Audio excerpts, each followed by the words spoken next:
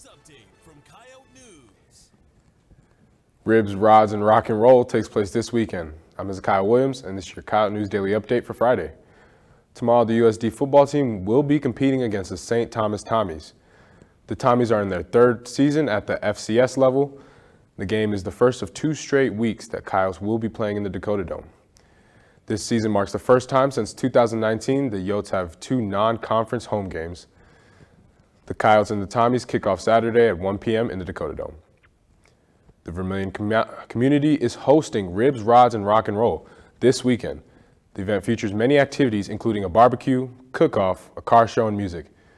Some of the artists featured include the Clay Creek Deaf Cowboy Band and the 285th Band. The event is held on Friday night and all of Saturday in downtown Vermilion.